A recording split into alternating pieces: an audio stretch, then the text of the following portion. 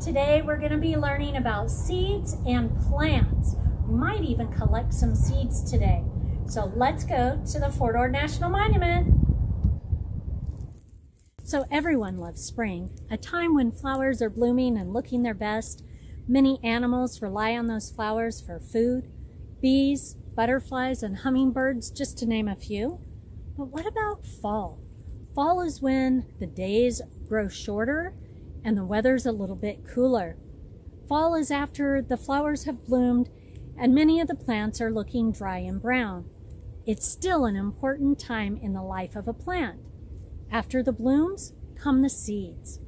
We need those seeds so that we can have more plants. Now you may wonder, why do we need plants? So plants help people and animals in many ways. The plants help give us oxygen. They provide homes for animals and for people because we use the plants for building products, hiding places for animals, food for both people and animals, and then the roots of plants help to hold the soil in place. You also might be wondering, how do these seeds get to all the different places where we find plants? Well, some seeds travel on wind, some are sticky, some have stickers, and then some can travel on water, or even animals might eat them and be sloppy eaters or poop them out later. And here at Fort Ord, we collect seeds from native plants in the fall. We use them to replant areas that have been changed by people over time. So let's go talk to botanist Bruce and see what he's up to today. Today, I'm working with botanist Bruce. A botanist is a plant specialist. They know all about plants.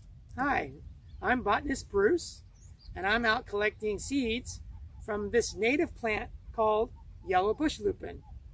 Native plants are plants that have been here before people were ever here. And the reason that we collect seeds from native plants is so that we can grow plants from those seeds that will help Fort Ord's natural habitats. Look, Ranger Tammy, here's the fruit from the yellow bush lupin. And if we open it up and take out the seeds, then we can use those seeds to grow yellow bush lupin plants. Wow, that's really cool. These are kind of large seeds, but that will make a very beautiful native plant. Thank you, Bruce, for teaching us about seeds today. Thank you, Ranger Tammy. So this is coyote brush. It is a native plant to our area, and we're going to be collecting seeds. So the seeds are these white fluffy things. Not all of the seeds are ready for collection. The ones that are the really fluffy ones. And you can see right here, they are very fluffy and light. And when these seeds travel, they travel on air, or they can travel by sticking to animal fur or clothing on other people. So I'll get busy collecting my coyote brush seeds. So now we're going to be collecting the seeds from telegraph weed. And as you can see, all these little puffballs are full of seeds. So the seeds can be light and airy and float on the wind. Or, just like the coyote brush, it can also stick to your clothes or to animals' fur. Hi everyone, I'm standing underneath a coast live oak. We call them coast live oaks because the leaves stay green all year. We're going to be collecting the seeds. Now the seeds from the coast live oak are acorns. Lots of animals like to eat acorns. So you can see that the acorn has a little hat on the top of it, and that hat is what connects it to the tree. When they are ready to be collected, they are typically found around the bottom of the tree. So we're just going to start looking around and see how many acorns we can find. Black sage, another native here at Fort Ord. I love the way the nice green leaves smell so fresh. Wonderful. These pom-poms that used to be white flowers are now the holders of the seeds. In order to collect them, all you have to do is tap the pom-poms on your hand. The seeds come out and you have little tiny seeds.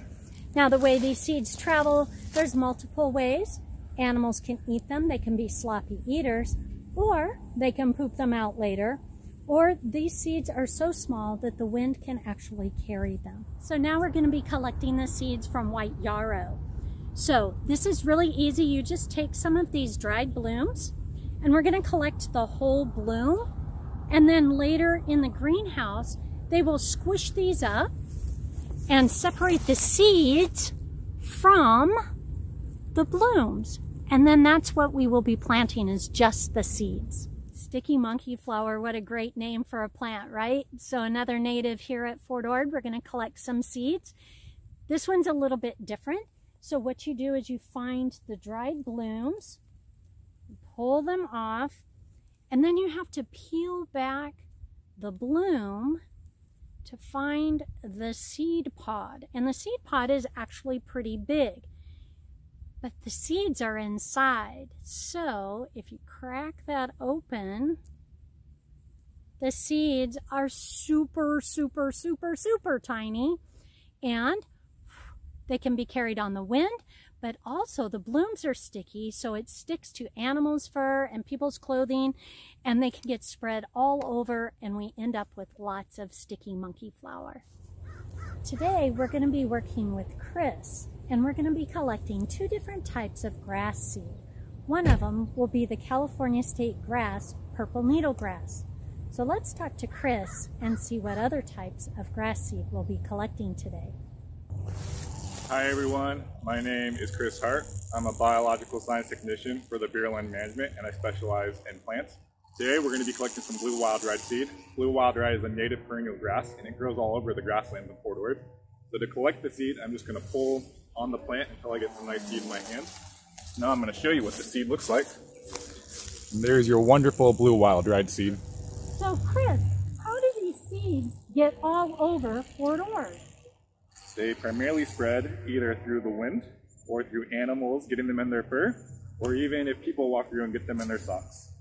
Wow, so these are kind of pokey,